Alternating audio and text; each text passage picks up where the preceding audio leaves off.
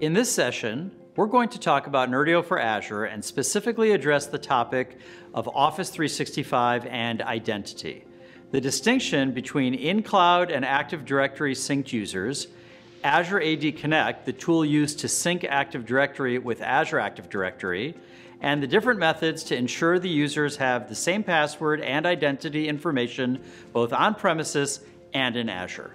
Enjoy the session.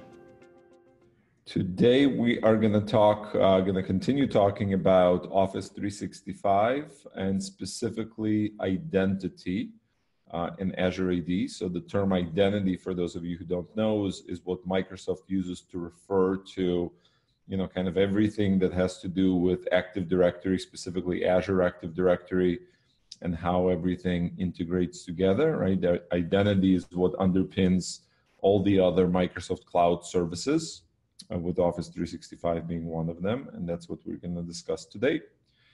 So we talked about last week kind of this distinction between user objects in the Active Directory, in the Azure Active Directory tenant, let's call it, and things like mailboxes or other services that those users get assigned to or get assigned to those users, right? So those are distinct objects. Users are the things that, have the contact information, the password, the username associated with them, and then mailboxes and SharePoint repositories and things like that get attached to those user objects. So today we're going to talk about the distinction between in-cloud and Active Directory synced users. And then we're going to spend some time talking about Azure AD Connect, which is the tool that is used to synchronize Active Directory with Azure Active Directory and the different methods of making sure that users have the same password information and the same identity information both in the on-prem environment or an RDS environment in the case of Nerdio and their Azure AD-based environment. So I'm going to switch over and just give you an example of what I mean by in-cloud versus synced with Active Directory users. So here we're just looking at the list of users. This is how you would see it through the Office 365 admin portal. If you were to open this in the Azure admin portal and go to Active Directory, you'll see the same set of objects, but they will be presented a little bit differently. So let's look at it from this more common view. So what you can see here is you can see the display name and the username, also known as the principal name of the user, where you have the first part of it at a particular domain.com. You then see the status in terms of licensing of that particular object. So in this case, this user object is unlicensed, and this user object has an E3 license assigned to it. And then in this column, which I believe only appears when you have AD Connect or Azure Active Directory AD Connect enabled, this shows up only then, I believe. So what you can see is you have two types of users. You have synced with Active Directory and you have in-cloud. If we click on an in-cloud user, you'll notice that I will have the ability to change.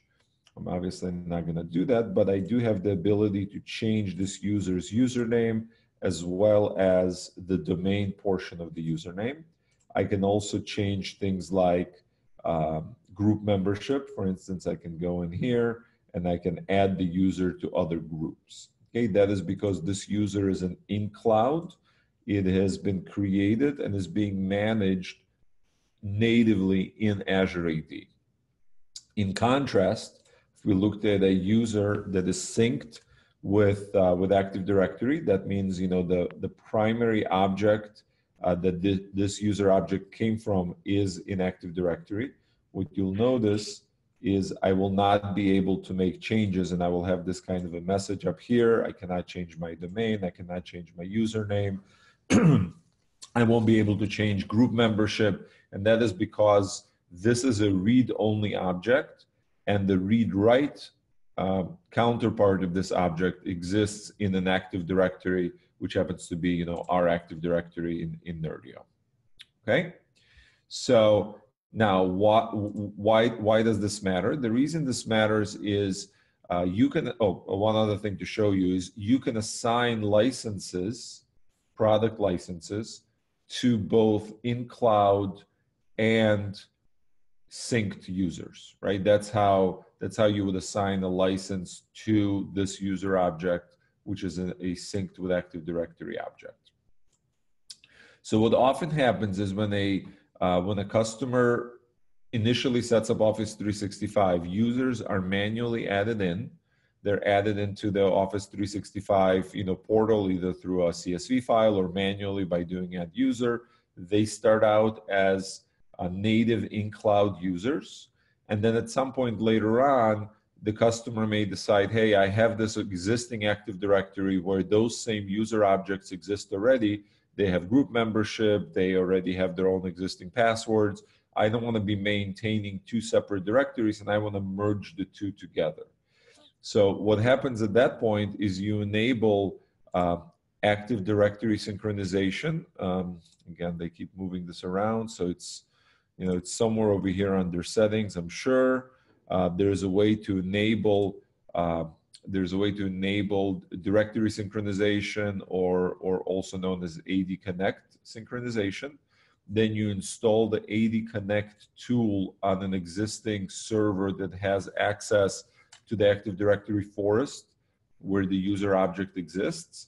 And then what happens is when you trigger a synchronization, what it's going to do is it's going to look at the user objects that are in an existing Active Directory, and if it can match them precisely with the same username and email address to an existing in-cloud user, it will basically overwrite all the properties of the in-cloud user with the properties of an Active Directory user, keeping the license assignment the same. And the way that this works on the back end, there is a value associated with each user account in Azure AD called the immutable ID. And it's a globally unique ID, which gets calculated from the Active Directory global user ID. And if those two match, meaning if there is a global user ID, where if you convert it to an immutable ID, that immutable ID exists within Azure Active Directory, then it knows that those two objects belong together, and any changes made to the source, which is an Active Directory, will be then replicated over to the destination, which is going to be the Azure AD object, and then the Azure AD object can no longer be edited inside of Office 365 or the Azure AD management tools. So that is soft deleting an object. Hard deleting an object, meaning once the object is in the deleted users section, you can go in and permanently delete it. When you permanently delete it, it leaves the environment, and then it can be, you can sync again. So the way to clear up any conflicts that result from deleted user objects is just to permanently delete those, also known as a hard delete. Now, what happens when you delete a user object? When you delete a user object, it goes into deleted users, and any associated services go into sort of this disconnected state. So similar to how Exchange used to work, or how it still works. When you delete the user object, the mailbox still exists, and then there is a policy that after X number of days, that mailbox will be deleted as well. So I think the default is 30 days. So if you were to delete a user that has a mailbox, then that mailbox will be around for 30 more days. And if you restore the user, it will get reattached to that user object. But if you don't restore the user within 30 days, then the user object will get deleted permanently. And also the mailbox, SharePoint, OneDrive, all of those services will also eventually get deleted as well. So within 30 days, there is a recovery window. After 30 days, it's gone.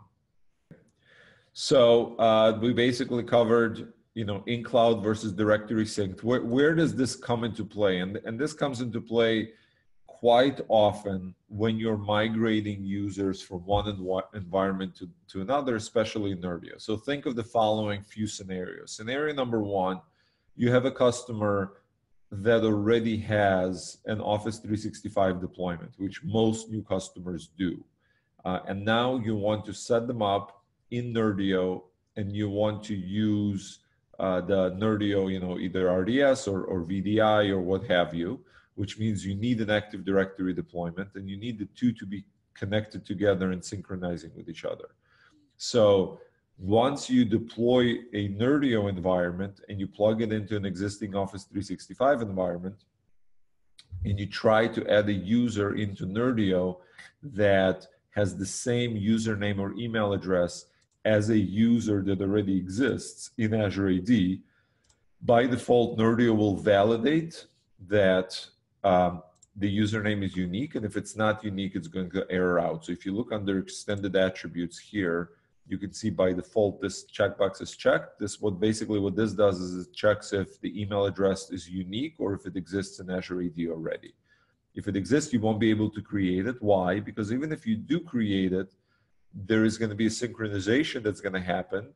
And because it exists locally and it exists remotely, one of two things will happen. Either the synchronization won't work because they are overlapping in some way and conflicting, or what's going to happen is the local object will soft match or SMTP match with the Azure AD object and take over all of those properties. So imagine what's going to happen if you have, let's say, a user and the customer that is logging into their mailbox and they're members of certain security and distribution lists. And now you've added that user account into Nerdio and you uncheck this box, and the synchronization process runs and matches those two objects. Now you have a user object that is being controlled by the Active Directory Nerdio, overriding the properties of the user object that's inactive in Azure AD. So the mailbox will still be there. It's not going to erase the data, but the group membership will change, and most importantly, the password will be different, because the password is coming from Active Directory and is overriding what's in Azure Active Directory through something called password hash sync. So the user who's using their mailbox will no longer be able to access the mailbox because the password has changed, right? So in some scenarios, this may be desired behavior, but in most scenarios, this is something that would be unexpected, which is why this is the default checkbox that will cause it to error out, okay? Now, the correct way to do this in Nerdio, if you already have user objects that are in cloud, meaning they're native Office 365 objects that were created in Office 365, they will appear in this section right here that's called Manage Other Azure AD Users. And each of these objects will have an import button. And when you do the import button, the NAP will actually enumerate all the user properties, all the group memberships, all the additional email aliases. And when it creates this user object in Azure AD, in Nerdio AD, it will copy all of those settings over. So when the synchronization does run, it's still going to merge the two objects together and take over the object that's in cloud, but it's going to have all the right properties, group memberships, email aliases, etc. And it will also set the password and warn the user who's doing the import that the password will be reset, and here's going to be the new password.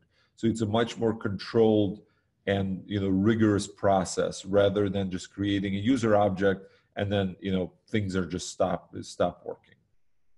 Okay, so that's one type of a scenario, which is when a customer comes in with an Office 365 deployment with in-cloud users. Another scenario is a user comes in and wants to do a Nerdio deployment, and they already have synchronization that is running between their existing Active Directory and their Office 365 environment, which means they have users that are now synced with AD status. And users that are in synced and AD status, you can no longer sync to those users, which means the mailboxes that are associated with those users and other services can't be assigned to the users in Nerdio, and the users in Nerdio will either not sync at all or they can sync under other usernames, but they will be completely independent objects. So in order for that to work, in order to kind of get around that problem, First, what you have to do is you have to disable synchronization of the existing environment. You basically break that synchronization, and then you have to convert the existing users that are synced with the previous Active Directory into an in-cloud user, and there's special method for doing that. And then once they have an in-cloud status, then you can do the same process as if we're in scenario number one. They will appear in this list right here, and then you'll be able to import them either one at a time or in bulk, and they will match with each other. And now you'll reset the password, but the group memberships and all of the mailboxes and data is going to get retained.